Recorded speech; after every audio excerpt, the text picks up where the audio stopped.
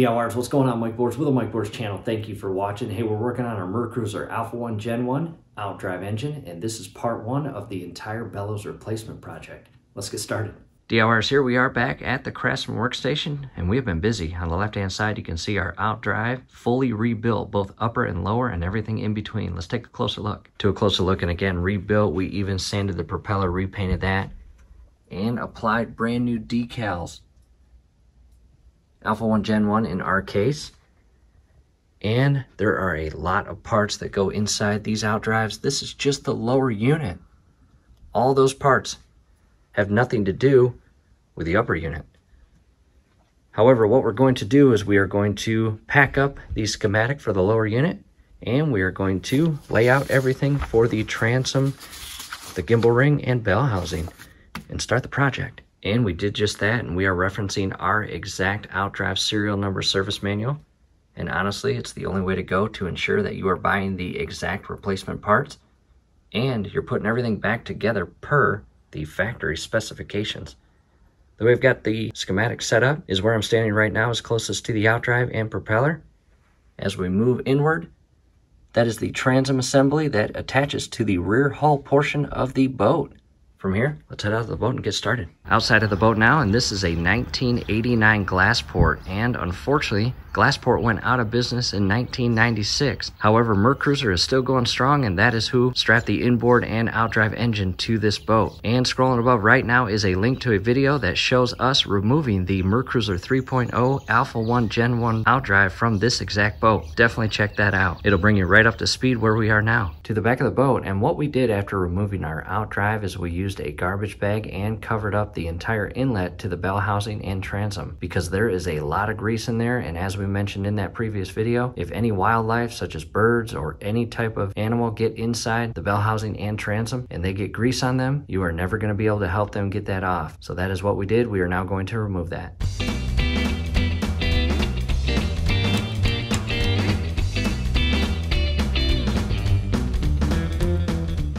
Next, direct your attention to the shift cable slide, and the way this works is that little tab right there on the bottom will actually slide in, and as you move the shift cable in between gears from forward to neutral to reverse back to neutral and so on, it moves this entire slide and shift lever, which feeds all the way down here. And on the bottom side you have the slot that the shifter, which is installed on your upper unit, slides back into when you're putting the outdrive back onto the housing. And what I'm going to do is I'm going to remove this first, as well as loosen up the shift cable nut inside there. And I'm doing that now because everything is still firmly tight and secured. If I wait to do this later, after removing the hinge pins and more, this entire bell housing will be very loose, and it might be a little trickier to loosen and remove that nut. To a better close-up, and before I start removing this shift cable slide, I'm going to spray that internal nut with PB Blaster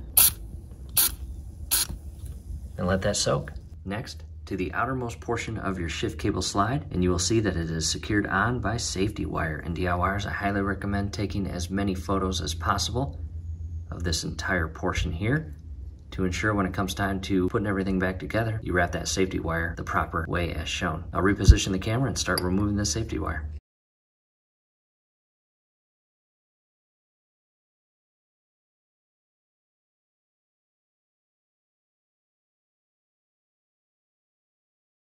And all I'm using is a pair of needle nose pliers as shown here. And again, pictures are very important prior to removing this or undoing this safety wire.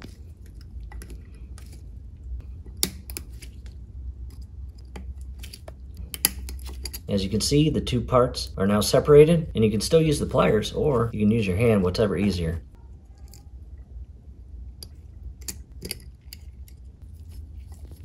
Once you have the safety wire all unwrapped, it goes through a tiny hole in the threaded stud that sticks out of the slide. And just be patient and careful as you remove this. You don't want to do too much tugging and damage anything upstream. That would not be good. Grab it with some pliers and just carefully feed it through the hole, as shown here. And there it is. Next, all I'm doing is grabbing a pick tool and cleaning the inner portion of this threaded stud here. And we need to go grab an Allen key and unscrew that. I found the proper size Allen key. It's basically trial and error until you get the right size. I'm going to spray a little bit of PB Blaster on that and let that soak. Now to a close-up of how I have this configured. I have an adjustable wrench, and I'm not going to allow it to touch that threaded stud. The last thing I want to do is damage that thread or the stud itself. And I secured it to the slide, and it's been about 20 minutes for that PB blaster to eat away at any rust, and I'm going to begin unscrewing that. Again, not allowing the adjustable wrench to make contact with the threaded stud or thread, and it's got a good grip on the slide, and I'm going to loosen this. There we go. And I'm trying to give you a good camera view of this. All I'm doing is holding the slide in place with the adjustable wrench and using the Allen key to unscrew that threaded portion from the slide.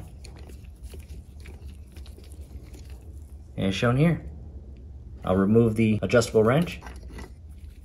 At this point, this entire part is able to slide back and forth, and the cable itself has a stopping point, which alleviates this slide from being able to come off. And that is by design to assist in the operation of the actual shift cable when everything's put back together. However, from here, I'll shift that in, and we need to head inside the boat where the inboard engine is and remove some parts up top. I have now uncovered the boat all the way up to the driver's seat or captain's seat. We need to position the throttle lever or shift lever to the neutral position, and that is going to alleviate tension on the shift cable above the engine.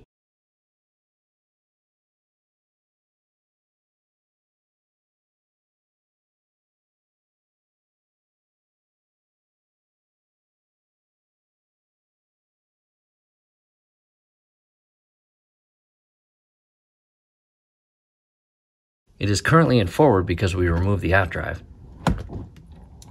Now it's in neutral. Here's a view of the top engine as we shift this into neutral.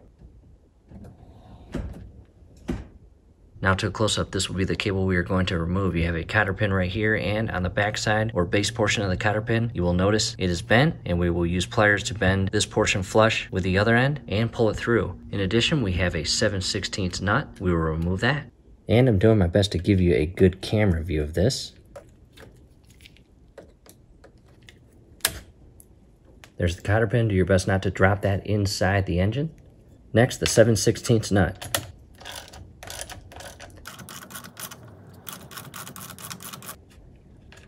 And below the nut is a washer. Set those aside.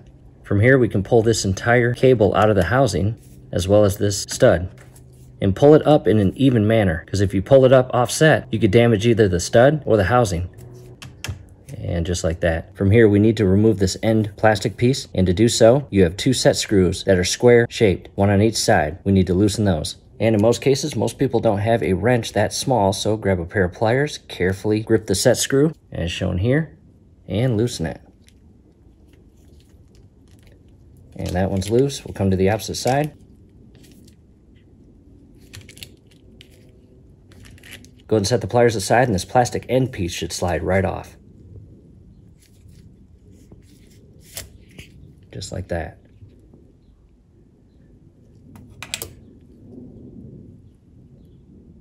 Next, you have a jam nut right here, and if you can loosen it by hand, which surprisingly we could, go ahead and loosen that up. If you can't loosen it by hand, I believe this is a 10 or 11 inch nut, and as you loosen this, grab a hold of this portion right here of the cable housing with a pair of pliers. Next, what we'll do is unscrew this threaded shaft from the housing.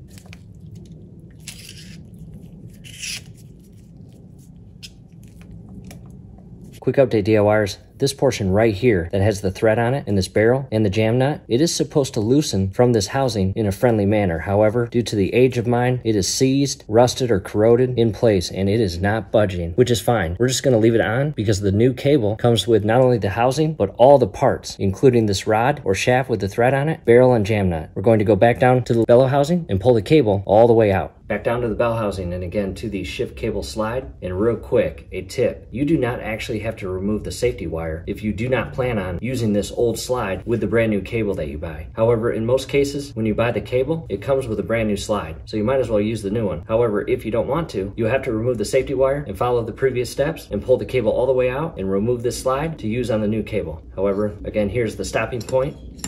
As shown here, we are just going to carefully continue to pull the entire cable out. You can see the plastic housing that feeds all the way into the inner nut, and again, just pull the entire cable out.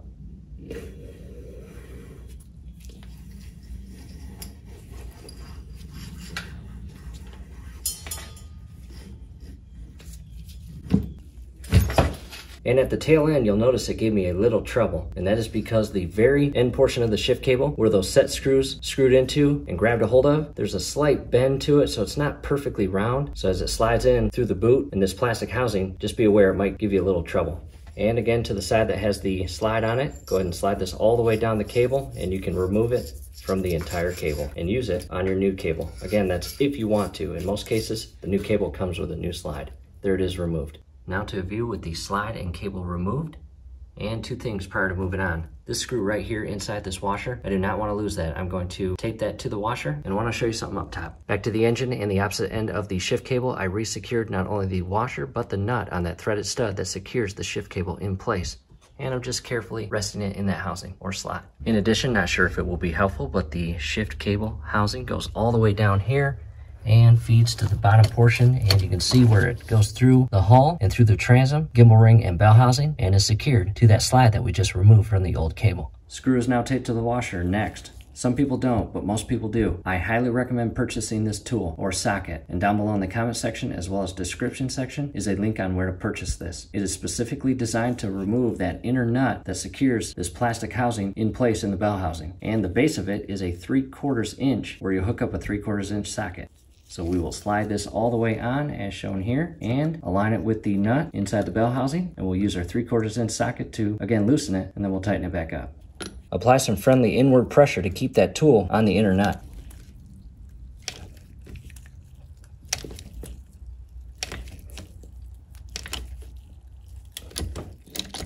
It is now loose, and I'm going to leave it as is. I'm not going to loosen it any further, nor am I going to tighten it back in. And again, the whole purpose of doing this now rather than later is because the entire bell housing is firmly secured to the gimbal ring and transom, making it easier to remove that nut, because in most cases it's going to be pretty rusted and corroded and not that friendly to loosen. Taking a step back, and now it's time to direct our attention to the starboard side. We are going to remove the trim sender and 2 Phillips screws, one on top, one on bottom. And again, Phillips screwdriver. And as I mentioned earlier, if your screws are on there tight and not budging, go ahead and carefully tap the base of your screwdriver with a hammer as you simultaneously loosen the screw. And in our case, ours are loose. And again, take photos prior to removing your trim sender and limit switch.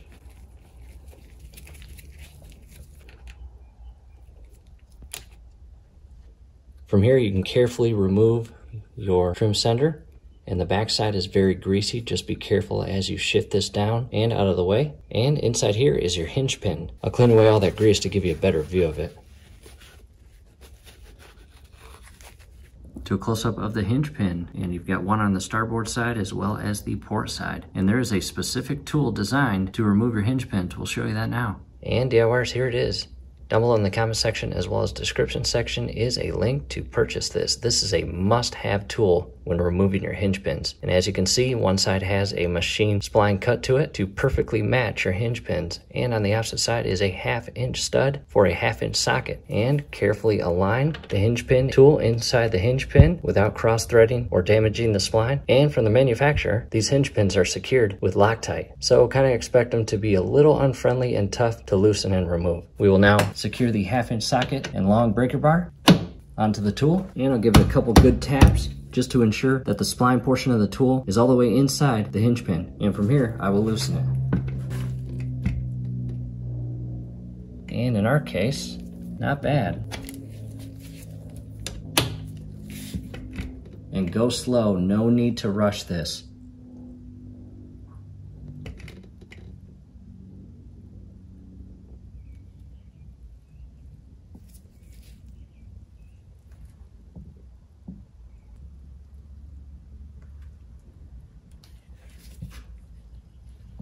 Once you loosen it to a point where the hinge pin itself is sticking out of the gimbal ring, about a 1/4 inch, you can transition to the ratchet and socket.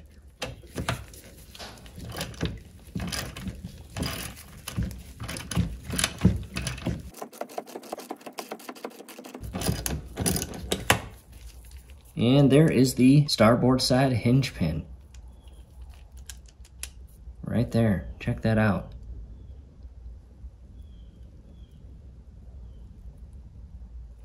To a close-up of the inner thread or portion where the hinge pin secures into. Now to the port side, we will remove the trim limit switch and port side hinge pin. Port side now, and DIYers, again, here's our limit switch and The wiring is completely disconnected. Not good. Phillips screw on top, Phillips screw on bottom. Go ahead and loosen those.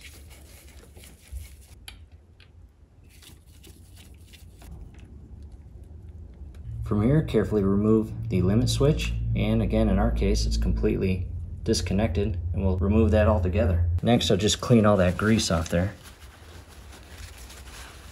Back to the hinge pin tool. Carefully align the splines inside the hinge pin. Give it a good couple taps.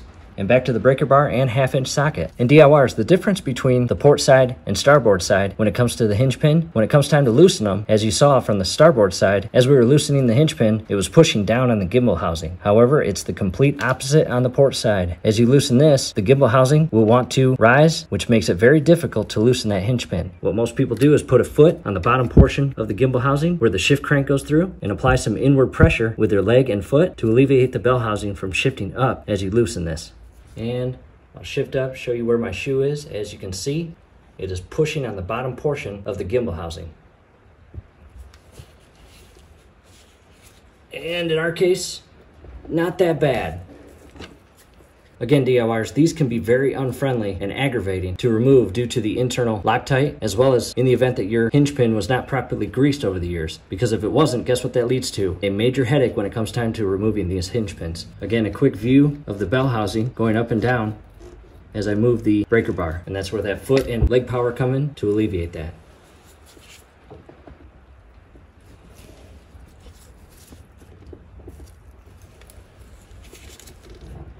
And I'm transitioning to the ratchet and socket.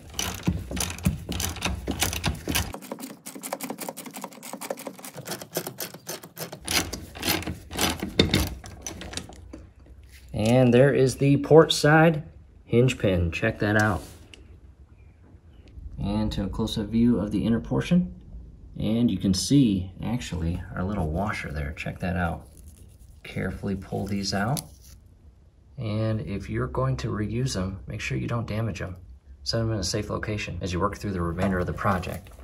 And to the opposite side, it looks like it's in there. However, further to the back, and by pushing it from the back, it is coming out. Just maneuver the bell housing in a way where you can slide these out.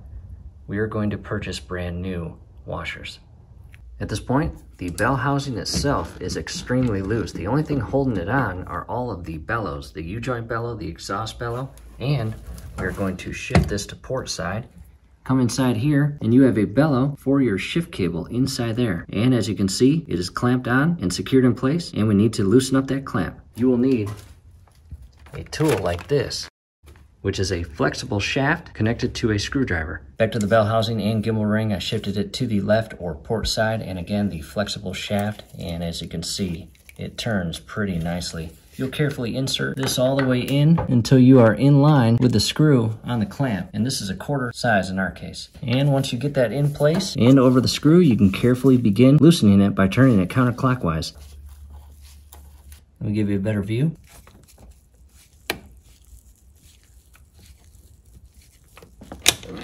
And we believe it's loose. Here's a much better view of the clamp itself that secures the shift cable bellow to the housing. And again, all you'll do is loosen that up to a point where you can remove that shift cable bellow from the housing that it connects to. After loosening that clamp, I have grabbed a very long flathead screwdriver. Check that out. And I'll reposition the camera back inside. And all I'm going to do is come in from below. I'm going to grab a hold of the bellow and basically push it off the housing that it connects to. And at that point, I can get a little further behind, and the last thing you want to do is touch the housing itself. Do not damage, scratch, or gouge that in any way. At this point, you can see the inner cable housing. So we are satisfied with that. That bellow is loose and will be very easy to remove when that time comes in the project. Back to the wall, I've got the adjustable shaft and 1/4-inch screwdriver back in its packaging, and down below in the comment section as well as the description section is a link on where to purchase this. As you just saw, extremely important when it comes time to remove that worm gear clamp for the shift cable bellow. Back to the bell housing and transom, and DIYers, believe it or not, that is it. That completes part 1 of our project. And scrolling above right now is a video link that takes you to part 2. Definitely check that out. We pick up right where we left off and continue the project. From here, do us a favor, below the video you will see that thumbs up icon. Click on that, like the video. Subscribe to the channel, definitely ring your YouTube bell. That would be very helpful to us. Thanks again for watching, and we hope to see you at part 2.